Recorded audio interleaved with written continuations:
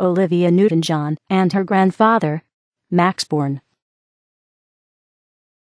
Olivia Newton-John, says Stefan, is the granddaughter of Max Born, the great Jewish-born German physicist. Olivia Newton-John, an English-Australian entertainment polymath. Max Born, a Jewish-born German physicist. Hedwig, Hetty, Martha Nierenberg, born, Max Born's wife. Irene Born, a daughter of Max Born, the mother of Olivia Newton-John.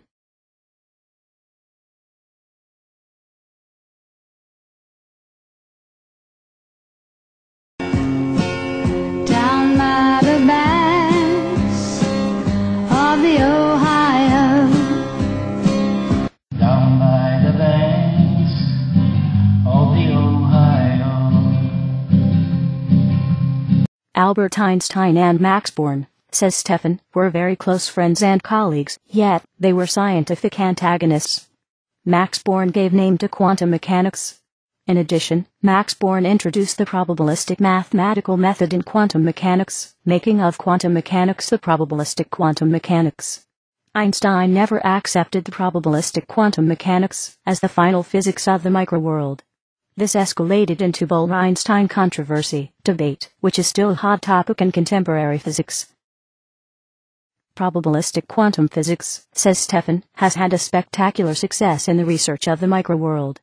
Yet, Einstein would say, the more success the quantum theory has, the sillier it looks. Einstein and Born, says Stefan, had a long-term correspondence addressing the fundamental problems in physics, and the probabilistic quantum mechanics, in particular. This correspondence, I see, as a true scientific battlefield of two great minds. It was published as a book entitled The Born-Einstein Letters, Correspondence between Albert Einstein and Max and Hedwig Born, from 1916 to 1955, with commentaries by Max Born. Max Born, gracefully, never failed to emphasize Einstein's superior intellect compared to his own. Einstein had been convinced that the microworld can be described within non-probabilistic physics, but he, himself, could have not offered any useful idea in that direction, in spite of the fact that he had thought of the quantum world, microworld, as he would say, much more than he had thought of the relativistic world, large-scale structures.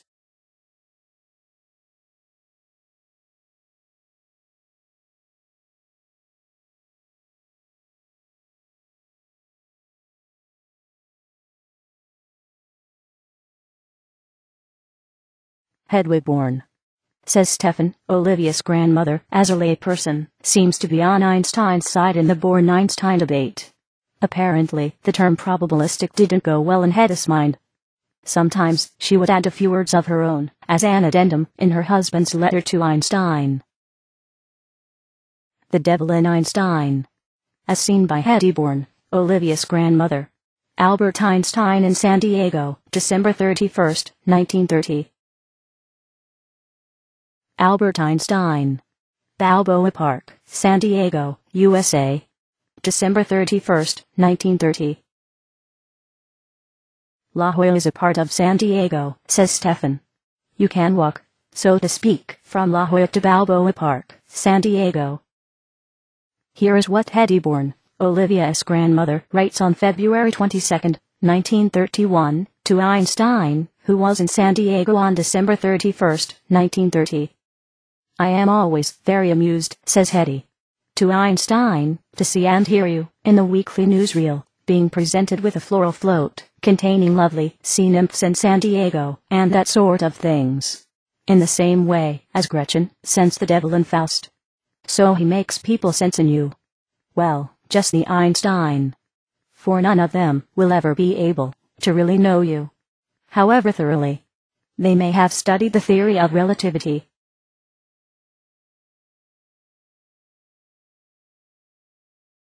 The Devil in Dr. Falstaff, an immortal physicist. Speaking of the devil in somebody, says Stefan, there are, in general, two outcomes. Either the people make use of that feature to devilishly fight devil, or the people become devil themselves.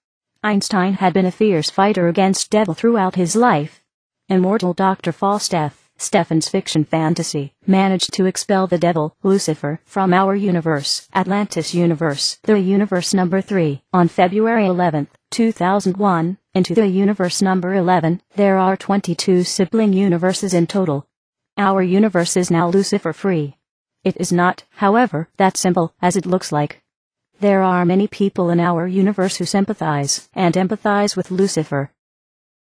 Shall all those evil human diseases ever be eradicated, such as cancer? It is possible, it seems to me, due to the advancement in genomic medicine, pharmacogenomics, and similar disciplines. Olivia Newton-John, says Stefan, is the brave woman, fighting her cancer with dignity, grace, and love. Svetlana died from breast cancer. I had met her in the early 1972, in Belgrade, Serbia, Yugoslavia, and the banks of the Ohio was a very popular song. I would sing it on my guitar. In the song, she killed him because of his denial to take her for his bride. Inspired by the song, Svetlana would warn me of her killing me if I was not true to her. Down by the banks of the Ohio. Down by the banks of the Ohio.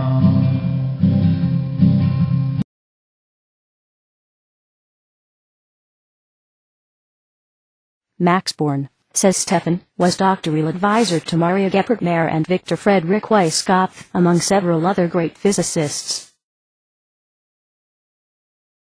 Victor Frederick Weisskopf, Maria Geppert-Mayer, Max Born. Göttingen, Germany, 1931.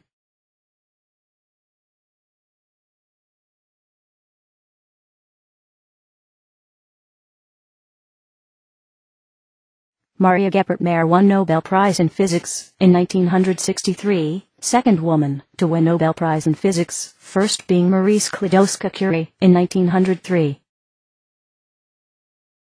Maria Geppert-Mayer, says Stefan, had worked in the physics department of the University of California, San Diego. The department is now named after her. I was doing research in the department as well, in the mid-1980s, together with Keith A. Bruckner, founding member of the department, in the initial thermonuclear fusion physics. Victor Frederick Weisskopf was scientific advisor for the Stefan University from its establishment in 1989 up to 2002.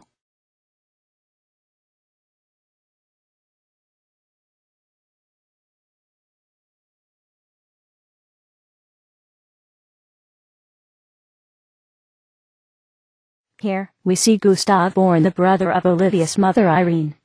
Irene translated the Born-Einstein letters from German into English. Gustav Born talks about Victor Frederick Weisskopf.